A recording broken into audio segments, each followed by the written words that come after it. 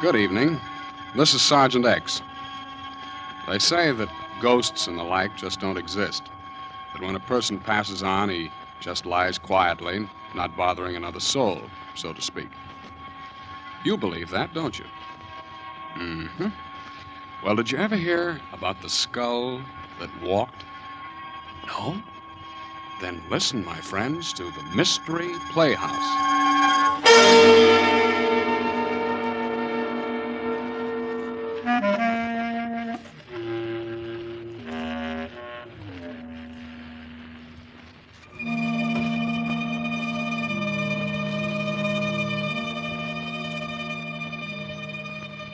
I guess superstition's a pretty hard thing to down completely, isn't it? I mean, under certain circumstances, almost anybody can get the creeps and get them good. I guess most of us are a little bit afraid of the unknown. For instance, taking a midnight stroll through a graveyard isn't exactly your idea of fun, is it? And I don't suppose you'd particularly go into ecstasies if you happen to witness a good gory murder, either.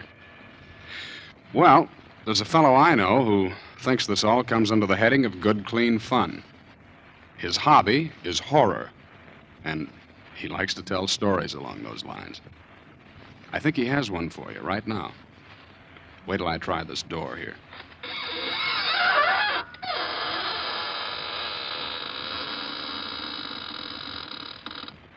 Good evening, friends of the Inner Sanctum. This is Raymond, your host.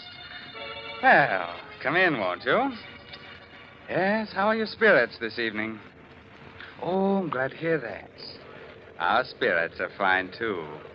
Would you like to see them? Oh, it's no trouble at all. Now, which would you care to see first? The spirit or the body? Oh, well, the body is right over there on the floor. And the spirit is right next to it. Oh, you can't see it. I forgot to tell you, you have to be one in order to see one.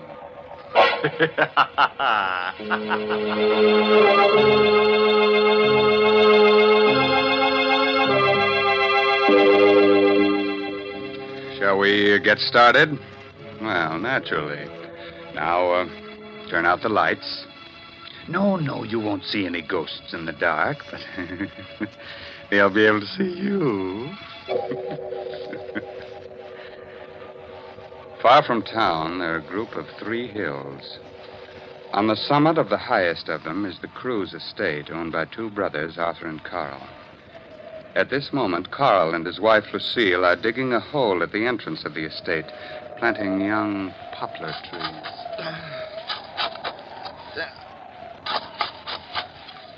Carl, I think it's deep enough. Oh, I think we ought to go a little deeper down. Oh, here comes Spears. You're digging? Yes, we're going to plant a whole row of Lombardy poplars. You mean right here? Yep. We're going to line both sides of the road. Well, perhaps you'd better let me do it. I'm your caretaker. I should do the gardening. Spears, you look upset. What's the matter? Well, where you're digging is an old Indian burial spot. There's a curse on it. Oh, don't worry about it, Spears. You don't believe it? Of course not. Lucille and I don't go in for superstition. Yes, but it's no superstition, sir. It's... You hit a rock. Uh-huh. Oh, that sounds like a rock. It's a little hollow. Dig it up, whatever it is. Yeah. What? Carl! It's a skull. Yes. A skull. Spears is right. This place must have been an old Indian burial ground. Please put it back. No, keep it. Carl, perhaps you'd better put it back. Please bury it again, Mr. Cruz. It will bring bad luck to all of us. No, Spears, that's just a silly superstition. Well, what about the rest of the skeleton? Well, there doesn't seem to be one. No, just a skull. You bring it into the house, will you, Spears? But, I'd rather not. All right, I'll take it in myself. But don't either of you mention this to my brother Arthur. He's terribly scared of things like this, and he's just gotten over his nervous breakdown. Carl, perhaps you should put the skull back. Well, Lucille, you're not being taken in by this hokum about curses, are you? Oh, that sounded like my wife, Mary. She was cleaning the windows.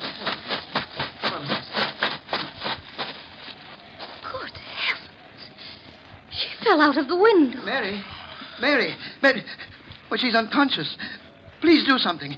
You must do something. I'm afraid there's nothing we can do, Spears. She hit her head against a rock. She's dead.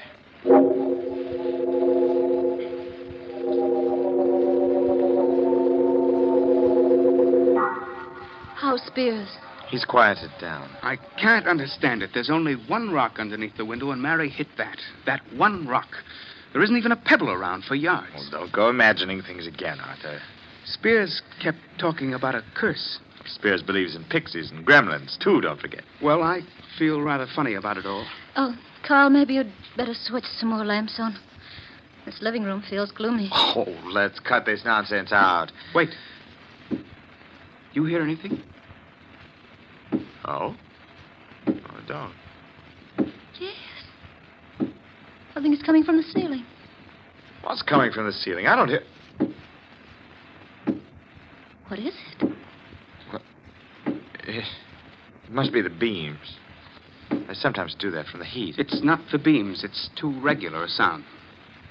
What room is directly above us? It's an old bedroom. We use it as a storeroom now. It hasn't been open in years.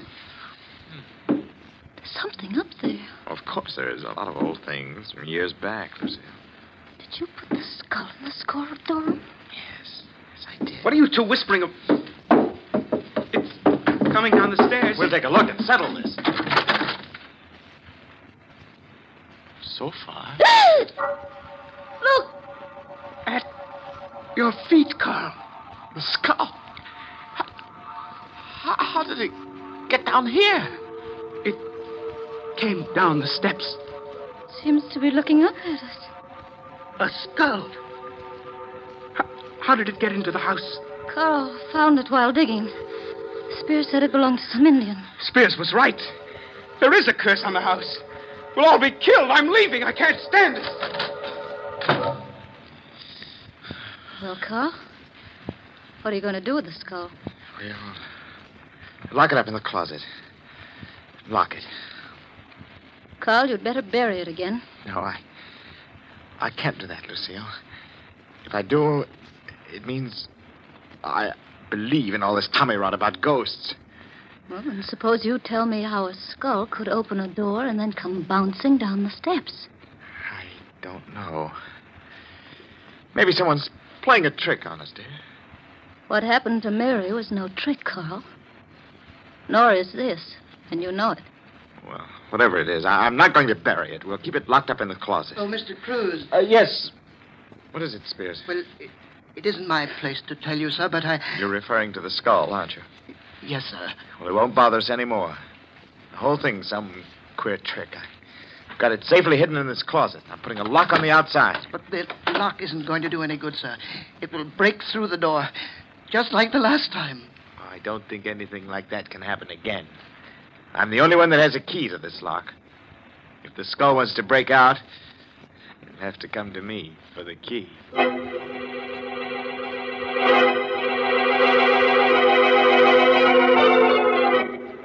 How are you feeling, Arthur? I'll never feel right in this house again. Oh, nonsense. Why don't you put a light on? Arthur, it's morbid sitting here in the dark by yourself. We're all going to die. Don't be ridiculous, Arthur. Where is the skull? Where it can't get out. Tomorrow I'll take it into town and let the police look at it. Tomorrow will be too late. Look, I'm getting tired of this. You've got to get hold of yourself, Arthur. You'll go completely to pieces. You think I'm a coward, don't you? Oh, Arthur, no. You're not a coward. You're just a victim of your own exaggerated imagination. Wait. There's someone at the door. I'll open it. Who is it? I don't know. No one came in. Something came in. For heaven's sake, put the light on. The skull. I can't believe it. You can't believe it. There it is, grinning at you from the floor, but you can't believe it. You don't believe in these things. I put a lock on the door. Locks aren't going to help. Nothing is going to help. We're all going to die.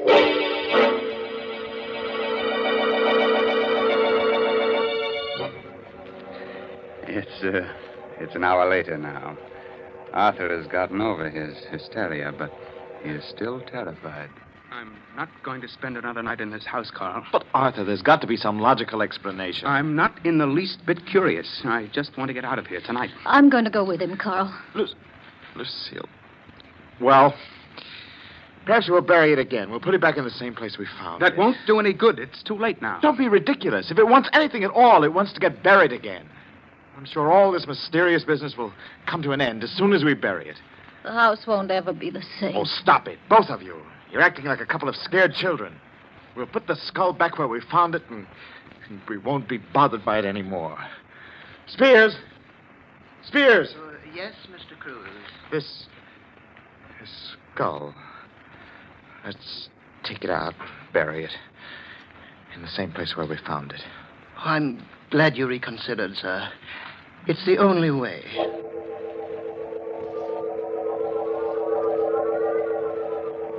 I don't seem to remember the spot. Well, it's on the other side, sir, right near the entrance road. Oh, yes. Yes, sir. Here it is. Yeah. But the hole we dug, it's not here.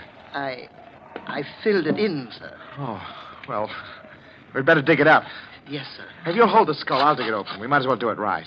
I know exactly how deep it was. If you don't mind, Mr. Cruz, I'd rather not touch the skull. All right.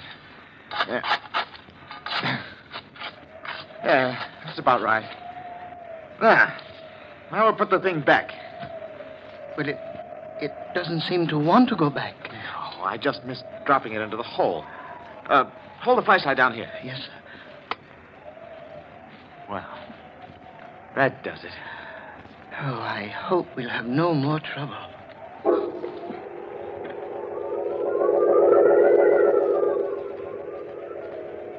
Well, Carl, did you bury it?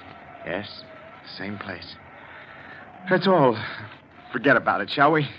Maybe it's easy for you, Carl. But I won't forget about it for a long time. Neither will I. I'll be having nightmares about it for months. I don't know what's gotten into you, Lucille. You were never easily frightened. I'm not. But skulls that roll by themselves give me a funny feeling. Now, look, come on, let's play cards, huh? Hearts? We don't need more than 3 hands to play. We'll forget the whole crazy business, huh? Okay? Well, I might as well. All right. Deal the cards. Okay. You. Yeah, well, we're getting back to normalcy, huh? Arthur, pass your card. That wind came up suddenly. Who's first? You are, Lucille. Oh, all right. 9 of diamonds. Your go, Arthur. Come on, Arthur, throw a card. I think I hear something. Of course you do. The wind. No, I thought I heard a rapping sound. Look, just pay attention to the game and stop listening for sounds. Here's my card. You threw a club, diamonds the suit. Oh, I'm sorry. Did you hear that? What was that? It's only the wind blowing the shutter. Oh, come on, let's play. Throw a card, Arthur. There's someone at the door. It isn't the wind. Someone's outside. All right, I'll open the door. No, don't open it. Please, Lucille. Sitting here frightened isn't going to do us any good. We've got to open the door. Don't open it, Carl. Who is it, Carl? What? It's nothing. It's just the wind. You're lying. Your face is white as a sheet. I know. It's the skull. It's come back. I tell you, it's nothing. It just the wind. Nobody was there. I'll see for myself. The skull.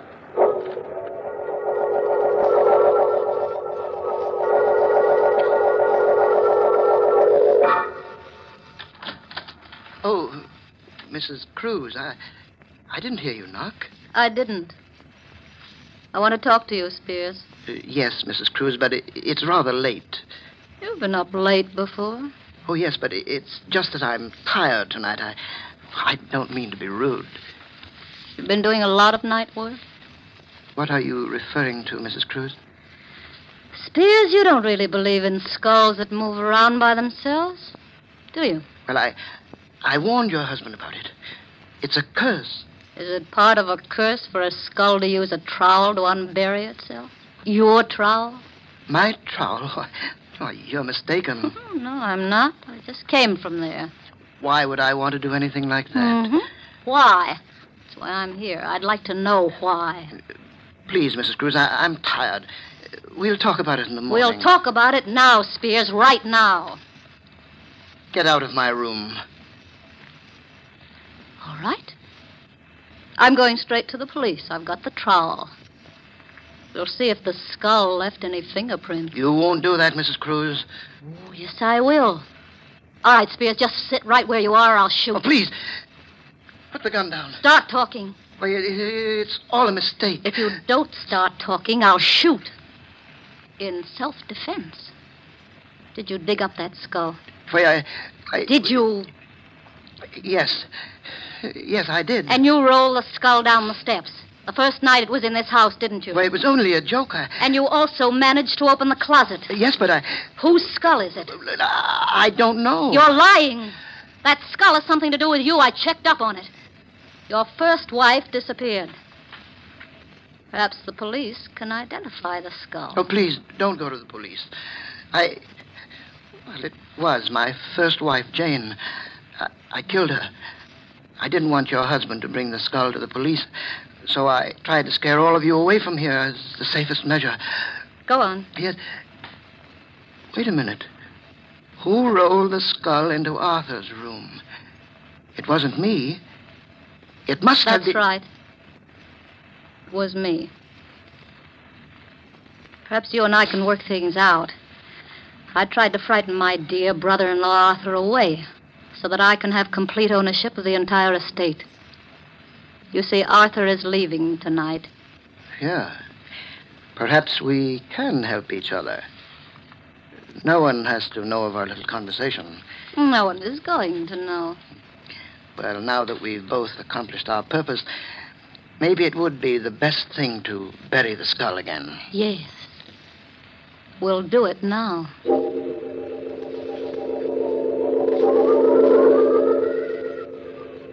Well, here we are. Let's hurry. They'll miss me if I'm out here too long. Perhaps we'd better dig another hole. Oh, it doesn't matter. Will you hold the skull? No, I'd rather not. You haven't suddenly gotten squeamish, have you, Mrs. Cruz? Put the skull in the ground and dig that hole. Oh, all right. What's the matter? The skull. Look at it. What about it? It's moving. Can't you see? Well, it is just the wind pushing it. Hurry up. There. Yes, there. It's deep enough now. Hand me the skull. Oh, I forgot. You won't touch it. All right, I'll get it myself. What's the matter? My hand. I can't get my hand out. The jaws clamped down. Your hand. Please, help me. You've got to help me.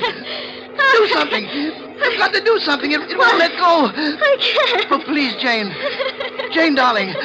I didn't mean to kill you. You're my wife. I didn't mean it. It was an accident. Please believe me. I'll do anything. Anything. Oh, no. No, Jane. No. Oh.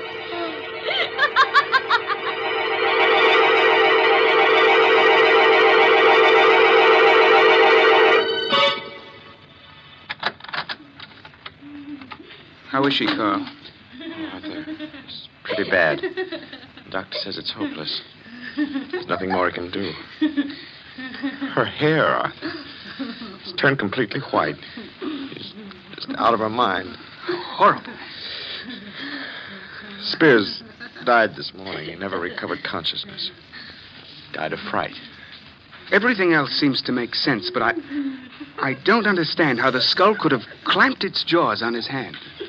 When he picked it up, he must have picked it up upside down. The lower jaw, which swings on a hinge, came down.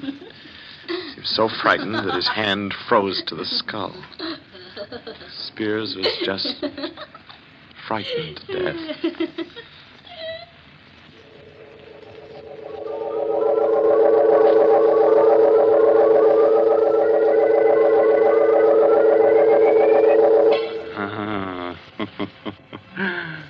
I want that skull.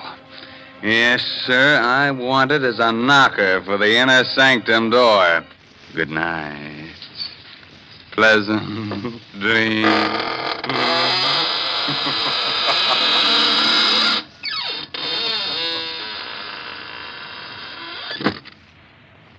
Well, thank you very much, friend Raymond. Your sense of humor is really quite refreshing. That is, in a ghoulish sort of way. We'll be trying your creaking door again soon for some more laughs.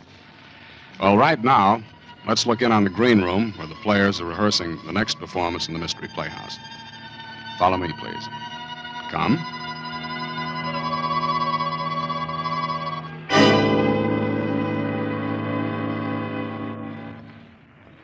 What a crowd. Say, Dexter, how's it feel to be both a spy-catching hero and a prospective bridegroom at the same time? At the moment, it feels like being the 13th sardine in a tin built for 12. The doghouse is always like this. Hey, finish your story, Stanley, about Dexter reporting the German agent, that, what's his name? Quartz. Quartz, huh? Well, Dexter here figures that Quartz is up to something, so he tips off the FBI. Hey, you guys, take a look at that gal in the black dress. That's fine talk for a guy who's about to get married. Well, go on, Stanley. Dexter's only trying to change the subject. Well, following up Dexter's tip, the federal men trapped Quartz. Uh-huh. That was 6 weeks ago. So today, in 3 minutes, in fact, Quartz is going to get quite a shock. Quite a shock. You mean they're going to... That's right. At 6 o'clock, that'll be less than 3 minutes now, Quartz is being electrocuted. You ought to read the newspapers, Lieutenant, and find out about things. Well, when you've just got back from the canal zone, you're likely to neglect the newspapers for the first few days. Hey, the gal behind us. What'd you say, Dexter? The gal behind us. One in the black dress. Oh. Mob's too thick. I can't even turn around to get a look at her. Hey, go on, Stanley. What was this Quartz after? Plans of a new type mortar, wasn't it, Dexter? Mortar? Oh, I can't say. Oh, don't be such a clam. But it's taboo, I tell you. Well, don't get sore about it. Oh, who's sore? Come on. Let's get out of this mob and find some less crowded joint, huh? Oh, take it easy. Let's have at least one drink here now we finally got to the bar. Ouch! Oh, what the heck? What's the matter, Dexter? Somebody step on your corns? Oh, no, it felt like someone stuck a needle in my hand, but the way I'm wedged in here, I can't even lift my hand to see. Probably a pen scratched you, with all these women about. Hey, Dexter, according to the clock on the wall there, Quartz is being executed right this second. Say, it's kind of close in here. Let's get out and get some fresh air, huh? Take a look in the mirror over the bar, Stanley. That woman behind me. Uh-uh. That's what Dexter's been muttering about. The brunette in black. Smooth. Hey, do you know her? What makes you think I know her? Well, I thought she nodded at you. Just my natural good looks. I never saw her before in my life. It's kind of close in here. Let's get out. I can hardly breathe. Oh, stop clowning, Dexter. Quit leaning on me. What's eating, Dexter? Just because he's going to be married in 3 days. You shouldn't have mentioned marriage, Stanley. From the way he's leaning on me, he must have fainted. That's alder fright. Come on, Dexter. Take your weight off him. All I can do is take care of myself. And this... Say, Stanley, he has fainted or something. No kidding. Oh, Dexter's a practical joke. No, this isn't a joke. He's all gray about the lips. Huh? Look at him. I mean, hold him. He's falling. Oh, Dexter! Dexter, what's the matter? Dexter! Lieutenant, is he all right? What's the matter with him? You can smell it. Is he all right? No, he isn't. I think he's dead. Oh, it's impossible.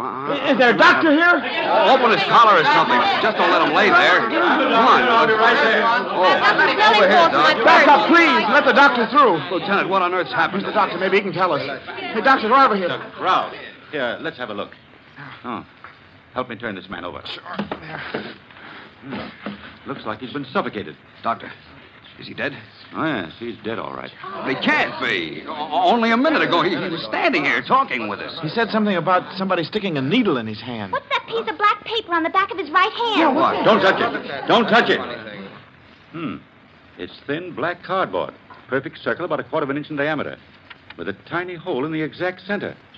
There's a small puncture in the skin on the back of the right hand. Right over the place where this circular piece of cardboard was. A drop of blood caused the cardboard to adhere to his hand. Somebody better call the police. The police? Why? Because it looks as if your friend here has been murdered. But Dexter couldn't have been murdered. I was standing right beside him all the time. No one's to leave. Everybody stay right where you are. And you over there, call the police department and ask for homicide.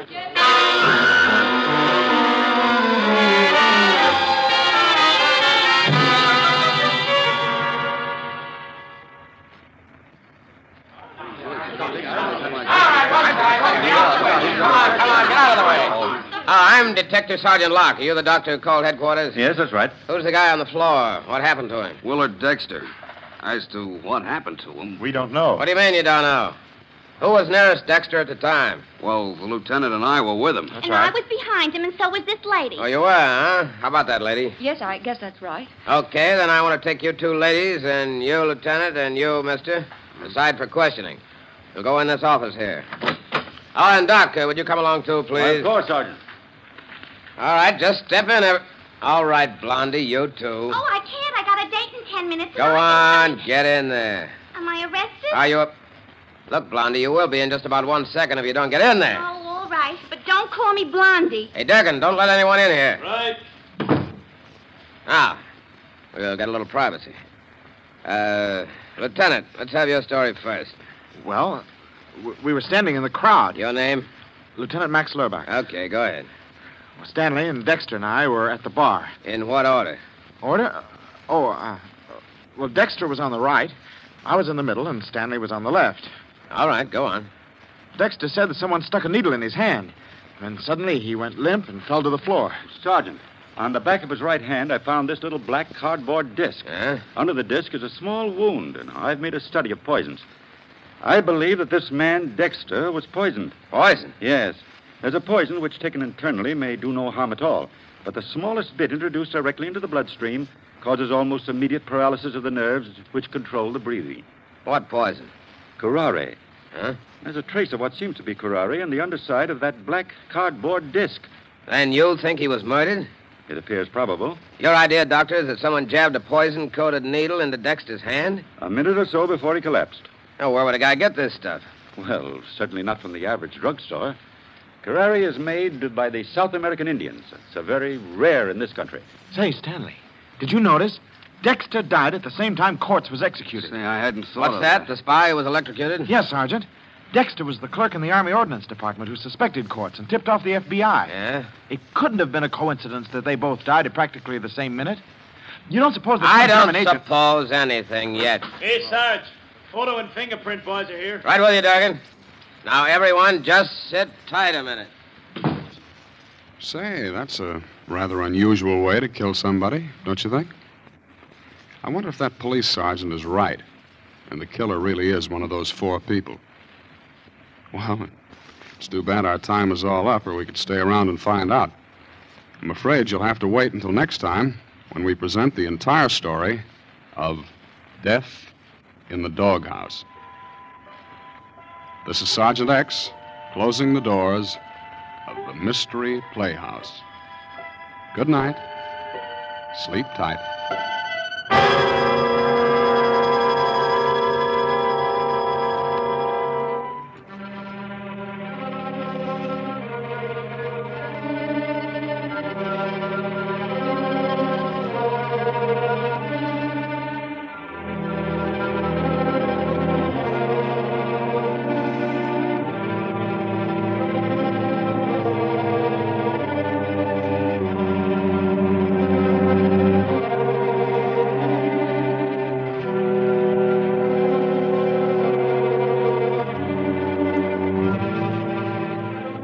This is the Armed Forces Radio Service.